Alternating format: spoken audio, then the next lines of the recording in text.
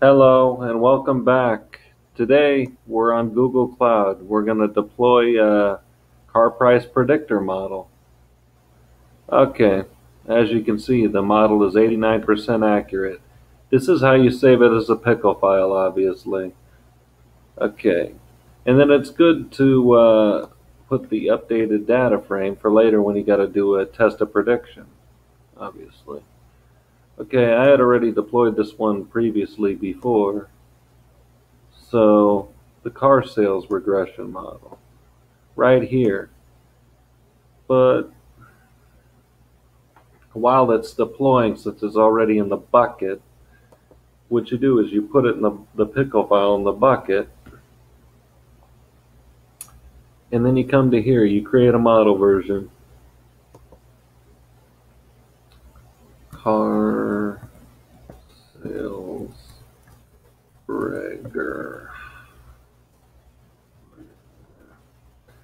Name it whatever you want pretty much. Okay, so it's obviously with Python 3.7, framework scikit-learn. This is why it's good to do it in Jupyter Labs, so it's the same version of scikit-learn. You don't want to create it with the wrong one, because what if it's not an option right here? Okay, runtime version 2.1. Now what we're going to do is we're going to go here to this bucket where the model, I already previously placed it here. You got to upload them, but you got to save it as the model.pickle. Otherwise, you'll have an error. It can't be anything else. Okay, we're good to go. It's green. Don't mess with any of this unless you need to. Okay. While we watch it deploy, we're going to set up our first prediction.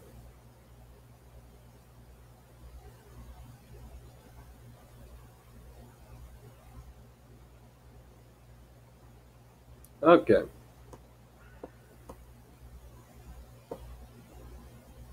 Test and use.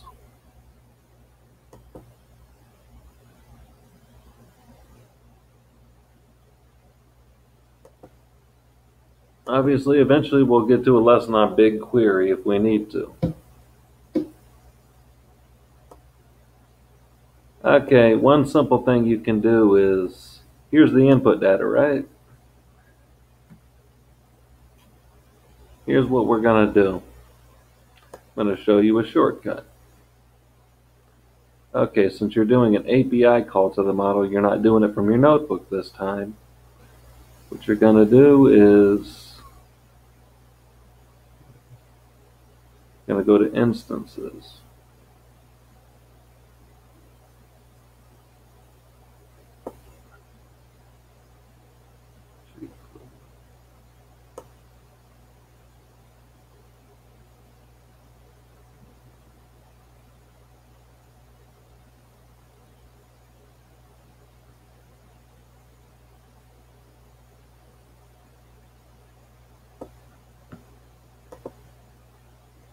Okay, here we go.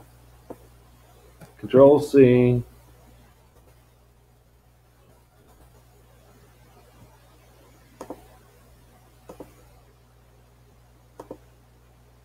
Control V. Okay. Now we're going to put a space and then we're going to put this for later. Okay. Now we're going to go back. Control C, because this always has to be at the bottom. Control V. Okay. Now we're going to go back to the notebook. Okay. Remember, there's 22 columns it's supposed to predict. Okay, so we're just going to pick this one and then fill in the gaps.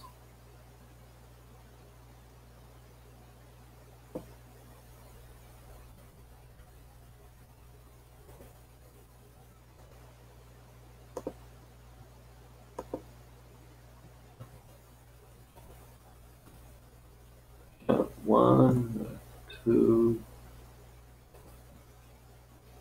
Remember, I label encoded them earlier, so they'd each have a number. This was 89% accurate with the Bayesian model.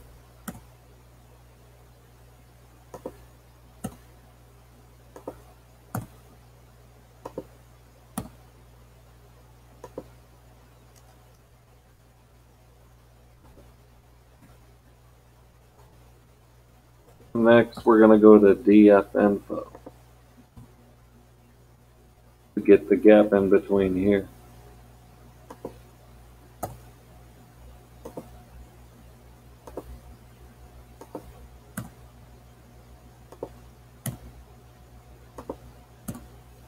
Remember, this is a predictive model. This is why you deploy them.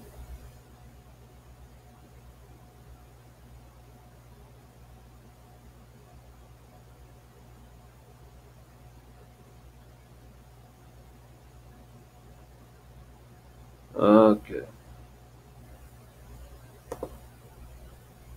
It's 60, so at car width and cylinder number. We're going to go in between those two.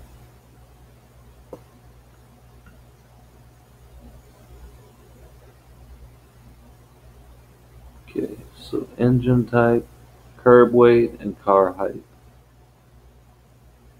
Okay.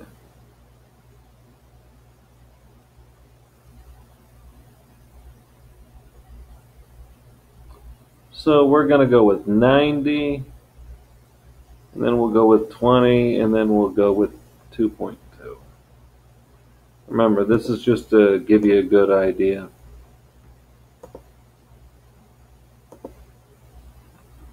$90.3. And then we'll go with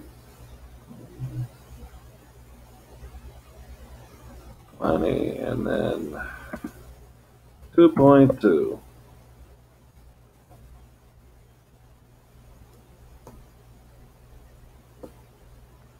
Oh, that's right. You always gotta.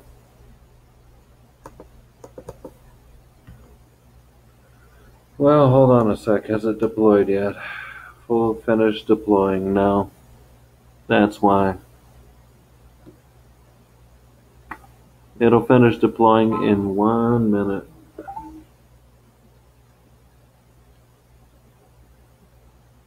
The second it does it, we'll click our first test.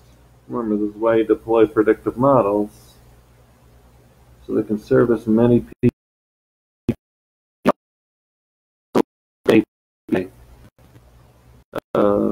Alter the model inside here as well. But of course, just like AWS,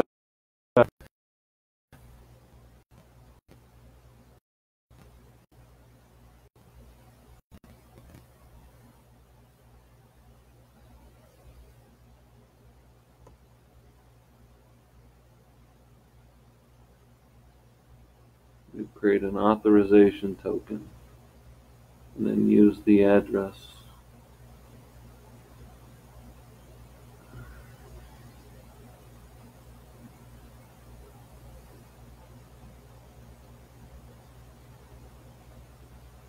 Okay. While it's creating, let's make sure we got a comma around all of them and count.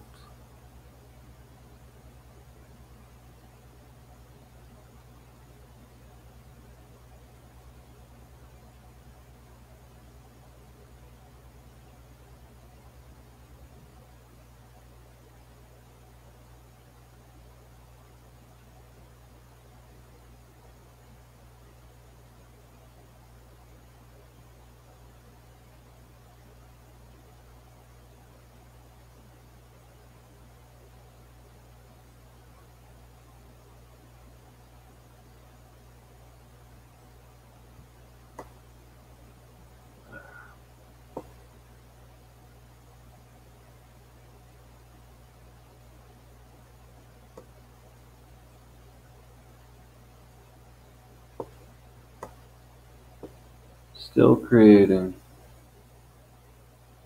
Let's go back to Jupyter Lab. There's no point in waiting around.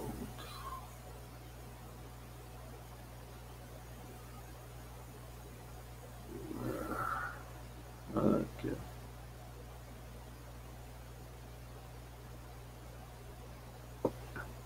Should be done any second.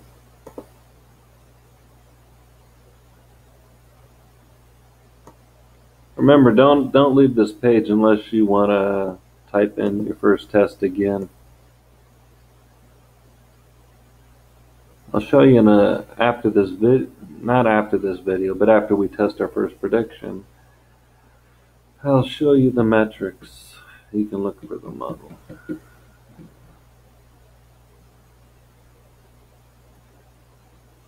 Later on down the road, I'll show you how to make a pipeline over here. That's when retrain the model as well, when the model's got drift.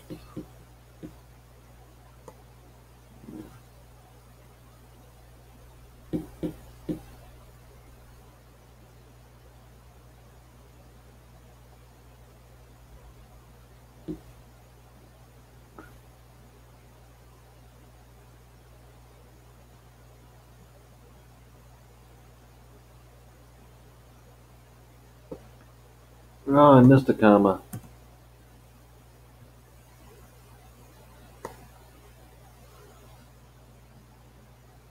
Sure wouldn't want that.